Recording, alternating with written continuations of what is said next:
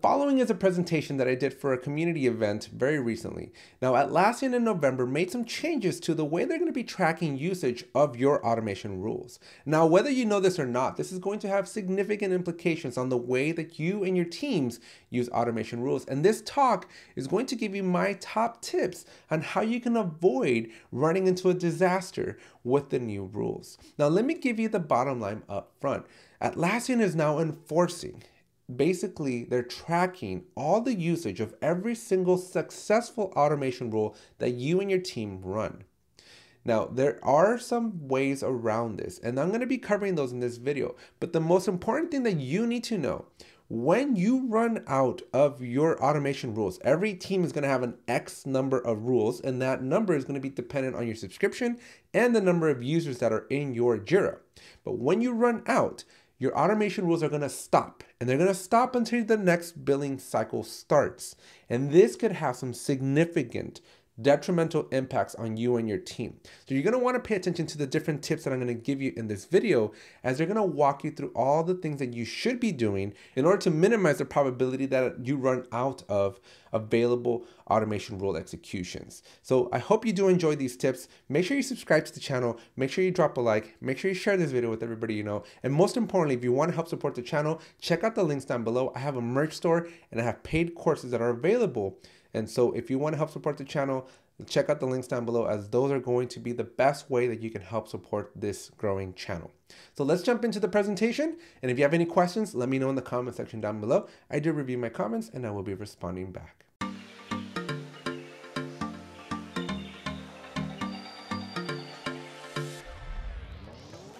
We're going to be talking about building a strategy, specifically around avoiding a surprise bill from Atlassian. We'll go over the details in a second, but essentially, in a nutshell, Atlassian, starting November 1st, which wasn't that long ago, introduced an interesting change. They deviated the way they were doing billing for their automation rules. And I've been using automation rules for 2-3 years now, and it wasn't really ever a problem. And specifically, we're going to be focusing on the cloud, as this is where this change is really going to take effect.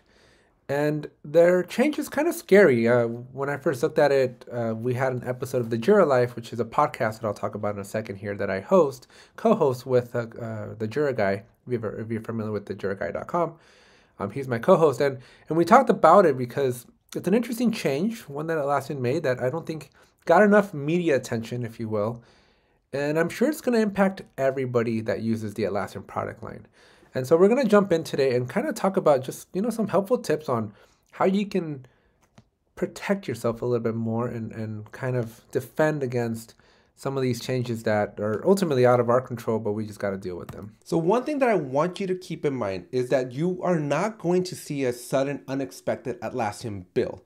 You're not going to be charged for every automation rule that you go over your usage limits. What is going to happen is your automation rules are going to stop executing, which is just as bad, if not worse, in my opinion, because I'd rather have the option to pay for that extra usage than to have to manually go back and fix things, because those automation rules that I've come to depend on all of a sudden don't work anymore. So keep that in mind. Little mistake, little tweak that I've done ever since I've done the video, because we now have new information, and just keep that in mind. Strategy number 1, and this is gonna kind of seem counterintuitive, but bear with me for a second, right?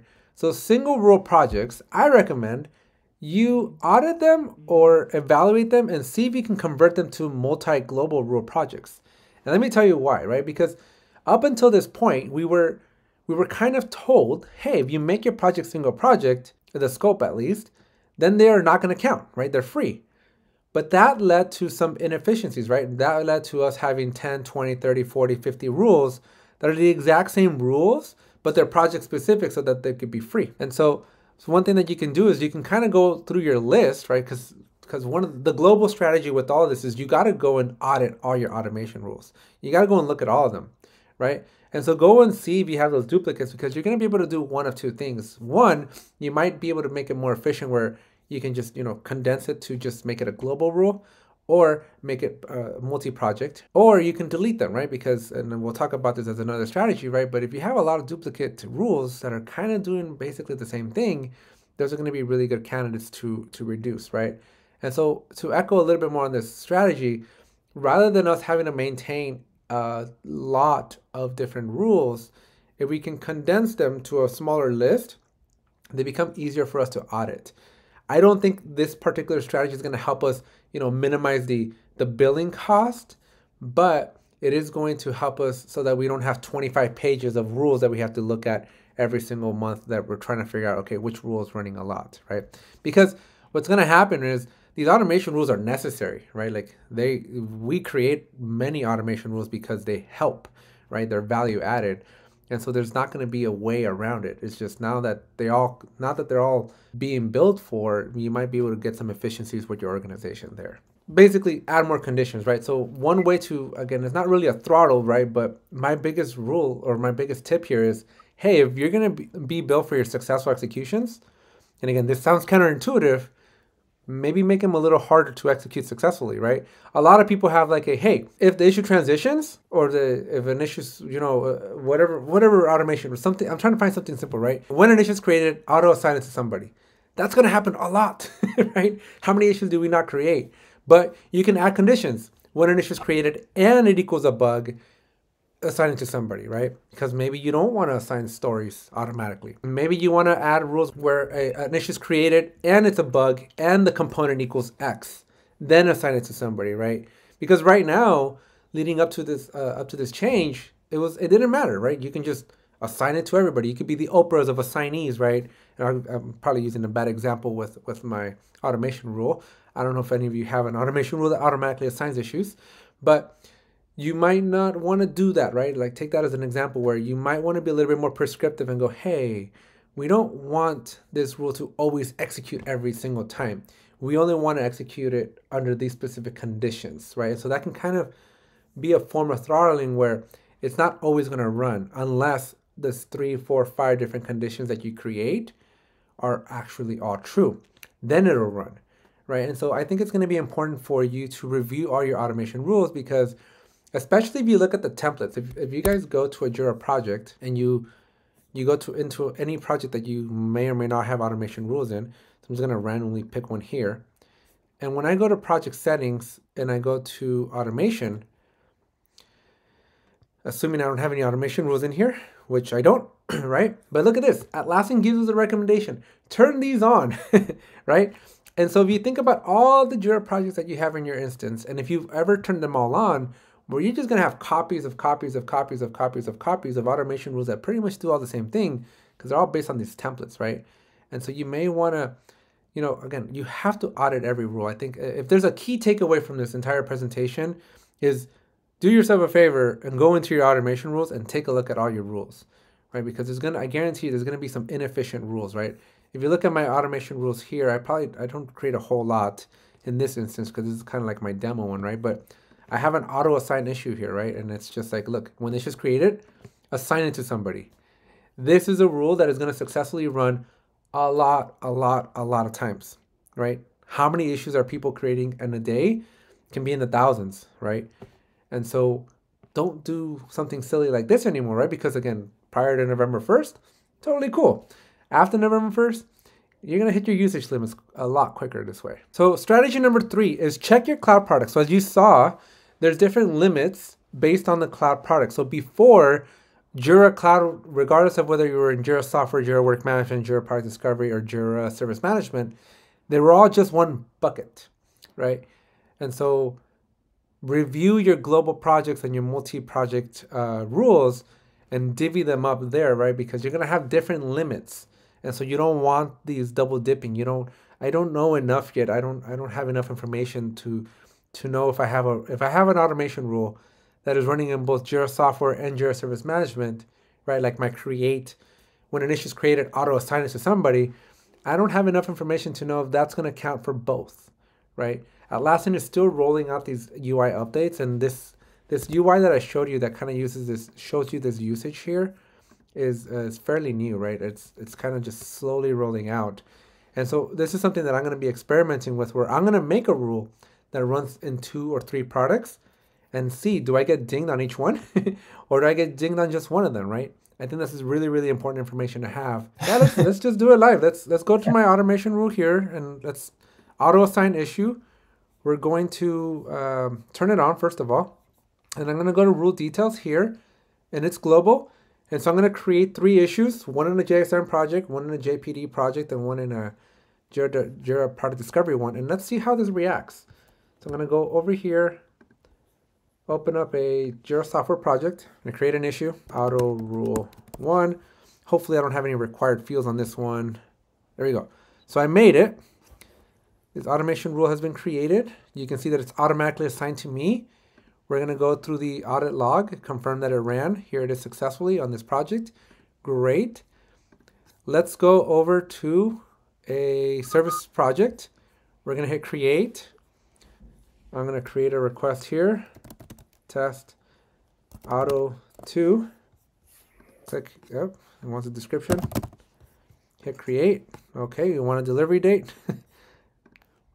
What else do you want? Okay, good. So we got demo 22 got created. I can click on it.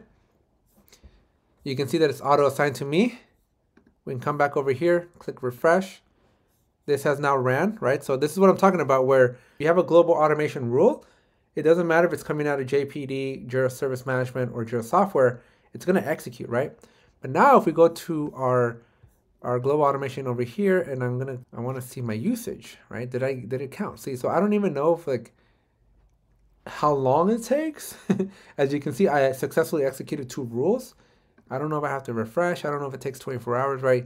This is, oh, there it is, right? So it got 2 counted against me for Jira Software. That's interesting because I clearly made this one. This is clearly a service management project. And so this is interesting stuff, right? So we're definitely learning live here.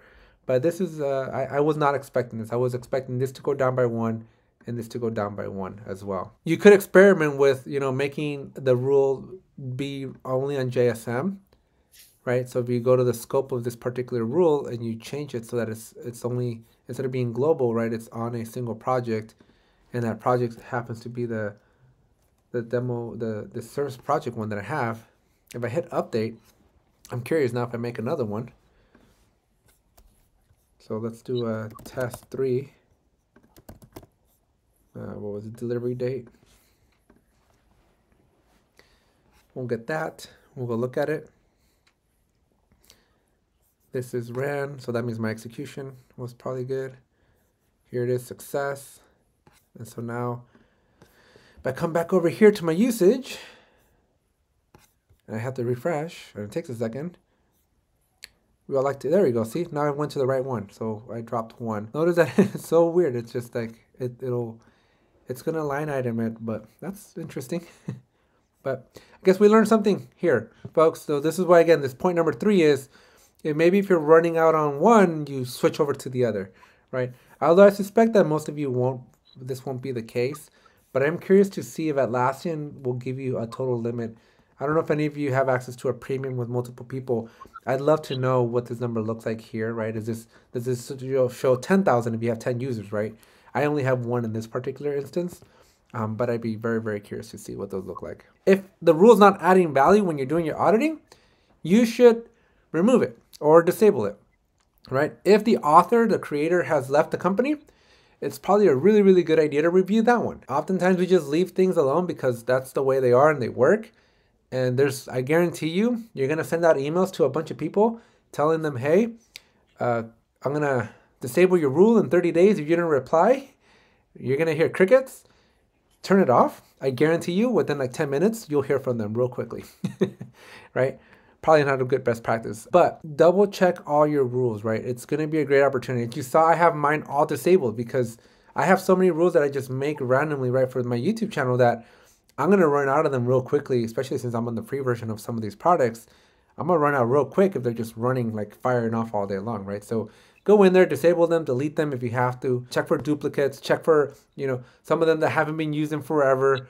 It's always a good idea to, be auditing these things and be cleaning them up and make sure that you're not, accidentally paying for something that you don't need to be paying for. And then we're getting to the last strategy here. And this is to remove, again, very similar note of like removing or disabling your project / Jira admins. There is such a thing as having too many folks in the kitchen. Anybody who can get to your global automation rules, like your site admins, your org admins, your Jira admins, and then anybody who's a project admin, right? So what is a project admin? So anybody that can go to any project and click on project settings and they can see this. You want to be very, very careful with these because we usually hand these out like candy, right? Because a project admin doesn't have a whole lot of influence outside their immediate project, but now they can create automation rules in their project, single scope, and now they can go crazy and make a bunch of automation rules that you're not even aware of. Double check your project admins, right? Or at the very least, because obviously sometimes our hands are tied with that respect, communicate, right? Let them know, hey, don't just make automation rules willy-nilly that are very inefficient and just run every 10 seconds, right? Tell them that you are not getting billed for these. And tell them to add some conditions, some criteria. Tell them to make sure they're not creating like duplicates of each other, right? Because sometimes I've seen this happen so many times where I make an automation rule in January. Here I am in December. I'm like, I need an automation rule that does the same thing I thought in January. And I thought I had a bright idea, but I'm just doing a duplicate rule from something I did 6, 7, 10 months ago. Over communicate and tell everybody that you can, that these changes are here. And as you saw, as you see here, right, Atlassian is not joking around anymore. It used to be that when I came to my usage, it said like X amount out of unlimited. Atlassian was not billing. They were not tracking these things. This is brand new. They are seriously tracking. I ran 3 rules in the last 15 minutes. I now got dinged 3 rules or 3 executions. So be very, very careful.